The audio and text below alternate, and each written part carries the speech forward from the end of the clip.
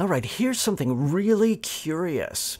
Even when you don't have explicit formulae, you can still often get results from the Lagrange method. The following example has really no formulae involved, but still we're going to be able to conclude something about economics.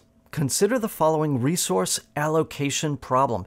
You've got a company and you have to spend money on both equipment and labor. Let's say that you purchase big E amount of equipment at a unit rate cost of little e. That's how much the stuff costs. You do the same thing with labor. You purchase an amount, big L, of labor at a unit rate cost of little l. And the constraint is you have some fixed production function.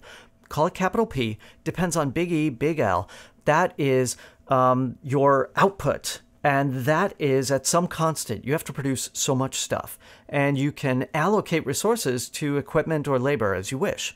But you want to do so in a way that minimizes the cost, where the cost, C, is obviously the amount of equipment times the cost rate for equipment, plus the amount of labor times the cost rate for labor. That is little e, big E, plus little l, big L. Now, even though I don't know what that production function is, we're going to be able to do something with Lagrange. The variables are big E, big L. Let's set dc equal to lambda times dp and work one variable at a time. Taking derivatives with respect to the amount of equipment, I get on the left-hand side little e, the equipment cost rate. On the right-hand side, lambda times what? What is that? Oh, it's just the partial of p with respect to big E.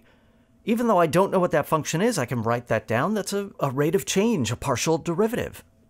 Now do the same thing with respect to big L, and what I will get is on the left, little l, the labor cost rate, equals lambda times partial big P, partial big L.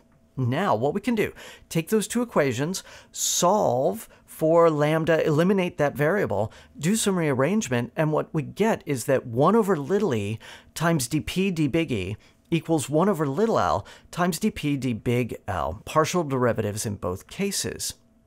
Is that it? Are we done? Yes, we're done. What this means is that when you're at the optimal cost, the marginal change in output per unit equipment equals the marginal change in output per unit labor. That's how you would interpret this formula economically. And this is the kind of statement that you would see in an economics text with like a box around it, with like highlighted, and people would say, well, this is a law, this is just a thing that happens. But it's not just a thing that happens.